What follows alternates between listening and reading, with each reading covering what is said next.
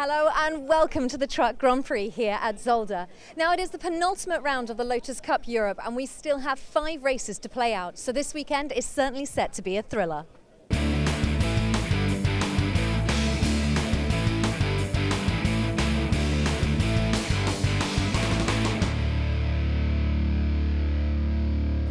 It's a chilly Sunday morning here at Zolder with track temperatures around 19 degrees. Now you join us on the track for the start of race 1. Qualifying was prosperous for Jonathan Walker as he qualifies in P1. Last year's 2-time race winner Gregory Rass qualified in P3 and last year's 2014 overall champion Jeremy Lourenco in P4. Now a man that's proving unstoppable this year is John Rass, who qualified in P1 once again in production class. Time for us to move out of the way and you join the action.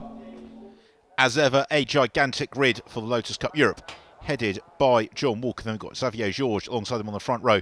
Jeremy Lourenco should fly from 4th. He has been in a rich vein of form. Then it's Philippe and Jean-Baptiste Loup on row 3. John Rass, head of the production class, in 20th place. He has absolutely dominated this year, and great to see him up inside the top 20. But Phil Capstick, Jason McAnulty, I'm sure will be hot on his heels.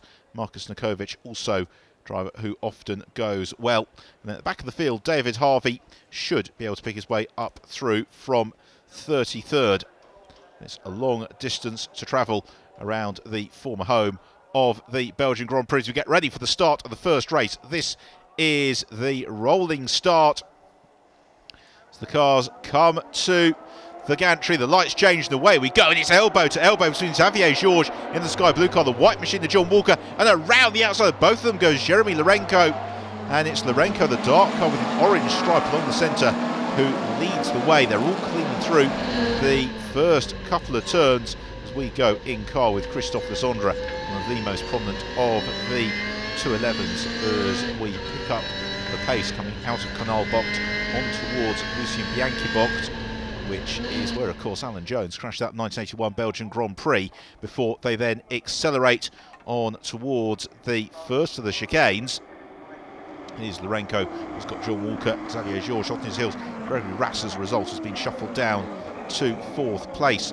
Through all of that, and there we caught a glimpse of the black Evora of Steve Williams, who is directly in front of Benoit Rogier, as they then climb up over the boot section of the circuit and then into the chicane at Dralman Bocht. A little bit sideways from Xavier Georges, very, very sideways from Frank Laroche. Around he goes, and he just keeps it out of the wall. Well, the first marshal completely unflappable, the second rushing in to get the green flag waving as Laroche finds a gear and gets on his way.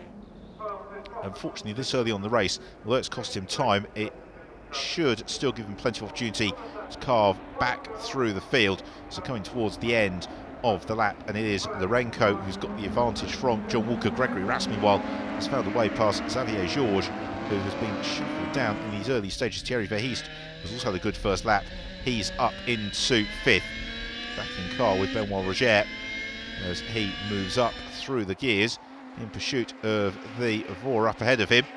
And there is Steve Williams, in fact, thinking about looking to the inside of Christophe Zolder, who corrects a big slide. Don't think how the assistance there, possibly just caught out by the low track temperatures that Kiri was talking about.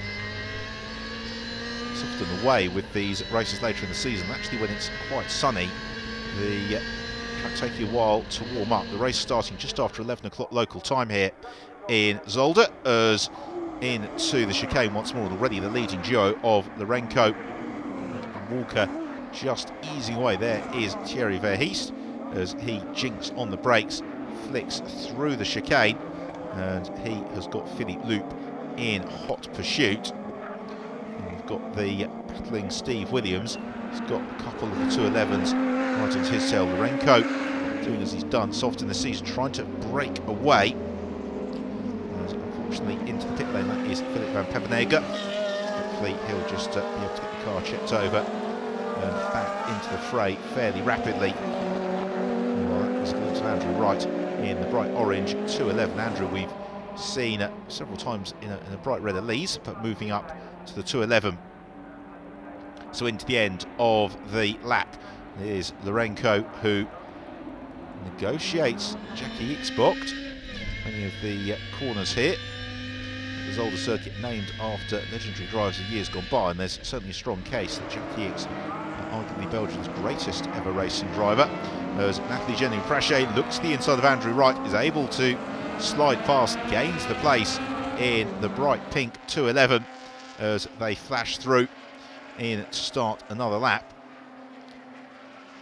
And flicking in to the first turn here, named Erster, as Andrew Wright looks to fight back to the inside of Nathalie Genu-Praché. Genu-Praché though finds the traction around the outside. That gives her the inside line for the next corner, and she'll be able to reclaim the place.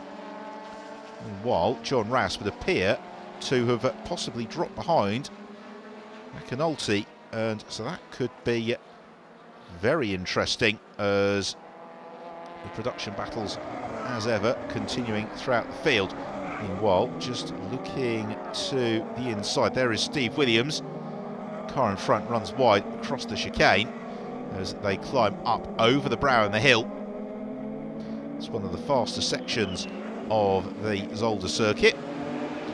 Hosted Formula 1 up until the mid-1980s, but remains a very prominent fixture on many international championship calendars. Nathalie Genu-Praché, clear of Jean-Pierre Genu-Praché, and has also got Robin Nilsson just in pursuit.